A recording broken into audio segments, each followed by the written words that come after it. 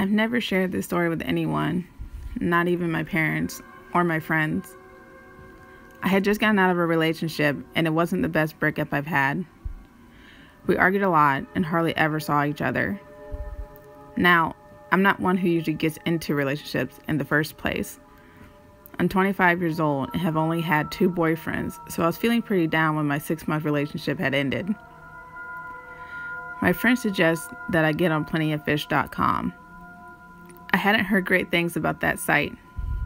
I always thought it was just a hookup site, and other people have told me that's what it was, so I wasn't exactly jumping at the chance to meet someone on there. However, it had been several weeks since the breakup, and I figured a male distraction would be good, even if it didn't lead to a genuine relationship. So I created my profile and uploaded the best selfies that I could find.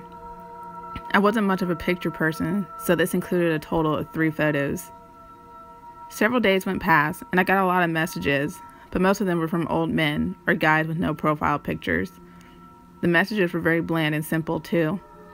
Hey, sexy. Hi. What are you doing? What's up?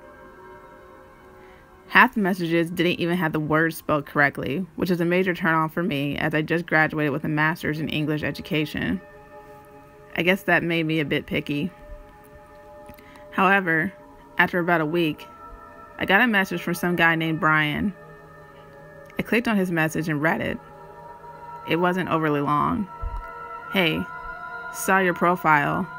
You're very cute. I was wondering if you wouldn't mind chatting for a bit? Let me know. I clicked on his username and it brought up his profile. He was very good looking. So good looking, in fact, I could hardly believe he even messaged me and was on the site. Physically, he was the ideal match. 6'1", brown hair, green eyes, 28 years old, and he was in school to be an engineer. I didn't see any red flags on his profile either. He seemed pretty legit, so I messaged him back. It was pretty standard. Hey, I like your profile too. I see you have a dog. What kind? I have a black lab. I went back to his profile and continued reading it. It was amazing how much we had in common. We went to the same university, both loved dogs, enjoyed drawing and music, and loved cooking. It was almost unbelievable. Ever the skeptic, I waited for him to message me back. It was almost instantaneous. He responded back, yeah, I have a German Shepherd. He stays with my mom right now until I move into my own apartment. What's your number? I hardly ever get on here. I was hesitant, but gave him my number anyway. I wasn't a very adventurous person and decided that I was wasting my 20s away. Besides, giving him my number didn't give him my address or anything, so no harm done. Over the next week, we text back and forth. The conversations were great. No arguing or anything, which was refreshing from the arguments I had had with my ex all the time. The only weird thing was that whenever I called, he was always busy. He was at work or hanging out with friends. He would promise to call back, but then never would. But since he was in school too, I figured he was probably telling the truth. After the week of texting, he finally asked me on a date. I was super excited. I immediately agreed, and we set up a date to meet over drinks. He sent me the address of the place where we were supposed to meet and the time. Now, I didn't tell anyone about the date. I'm a very paranoid person, and I didn't want anybody too excited about something that probably wasn't going to happen. That way, the disappointment wouldn't be as hard to handle. The night of the date came. I did my hair and makeup, 2 things I never do on a regular basis. I spent hours picking out the right outfit for the date, going back and forth between a skirt and jeans, sneakers or heels. I settled on skinny jeans, heels, a small jacket, and t-shirt. I got in my car and put the address into my GPS. I texted him that I was leaving, and he sent back a great with a smiley face. I looked down at my GPS and saw how far the drive was. 45 minutes. I was shocked by how far out he wanted to go. We both lived in the same city and near the same university, so I figured the drive would be within 20 minutes of where I live. But I left like an hour early, so I knew he'd get there on time. And so would I. It was raining out, and I have a real bad fear of driving in the rain. But I wanted to meet this cute guy badly, so I didn't want to cancel and be a prude. The drive started out pretty normal. I stayed on main streets for the first 30 minutes of the drive, but the last 15 minutes got weird. I turned onto a street that wasn't very well lit. As I continued driving, there were less and less buildings and people. Soon, I was the only car on the street. The street was surrounded with trees, but that's it. Now, I had lived in the city for years and never knew this place existed. The further I drove, the more concerned I got. I began to get nervous. My stomach twisted in knots with butterflies. It was getting darker outside. I looked at the clock on my dashboard. 9:30. I stopped my car and texted Brian right away. "Hey, I'm about 5 minutes away, but I don't see anything." He texted me back a few seconds later. "Yeah, it's pretty out there, but my friends and I hang out there all the time." He sent a second message. "Just hurry up, okay?" I didn't like the tone of the last message, but sent back an okay and put my car back into drive. A few more minutes passed, and I ended up in front of a building. My heart sank at the sight of it.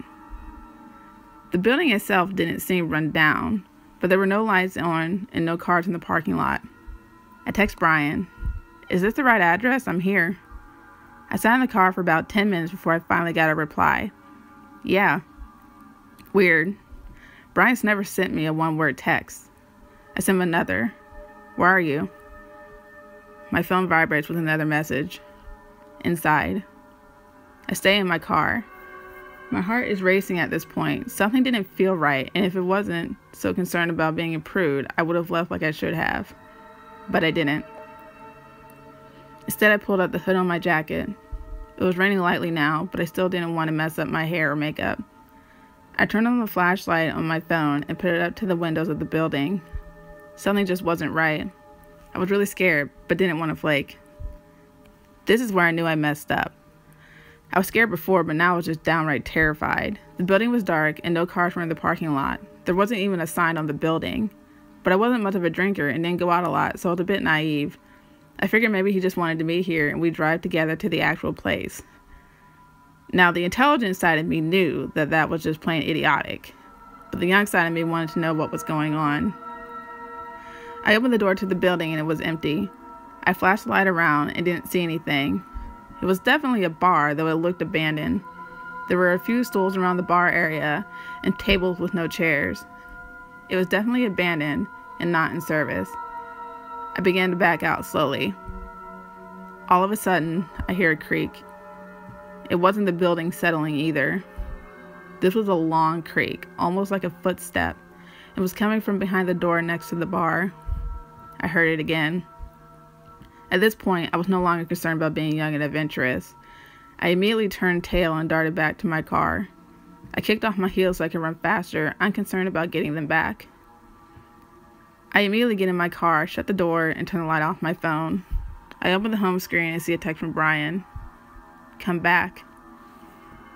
I shook my head and fished in my purse for my keys. I find them and start my car. And as soon as I do, the headlights come on. What I saw made my heart skip. There was a man standing in front of me between my car and the building. It definitely was not Brian. He was heavyset, maybe about 250 pounds. He wasn't that tall, maybe about 5'9" or so. He had on a vest and a dirty cap and dirty ripped jeans and was just staring at me. I turned my brights on. His facial expression was twisted. Despite them being on and shining directly in his face, he wasn't squinting nor was he blinking. He just stared. His hands were clenched in fists at his sides. We stayed in this position for about a minute. I didn't make any sudden movements. Instead, I slowly moved my right hand towards my gear shift. Once I had it in my grasp, I put my foot on the brakes.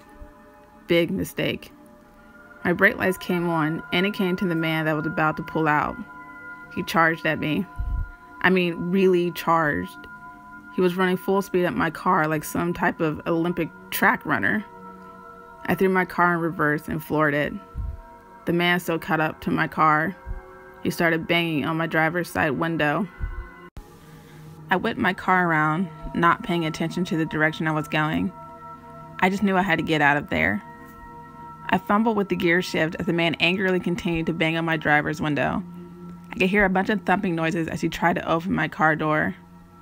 Luckily for me, my doors automatically lock when the car is in any gear but park.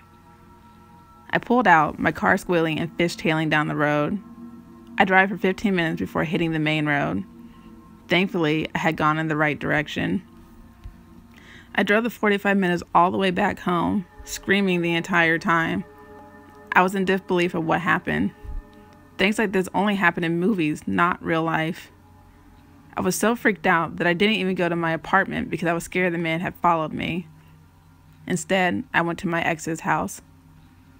We weren't talking at the time, but he could see I was shaken up and let me stay the night. He asked me in the morning what happened and where my shoes were.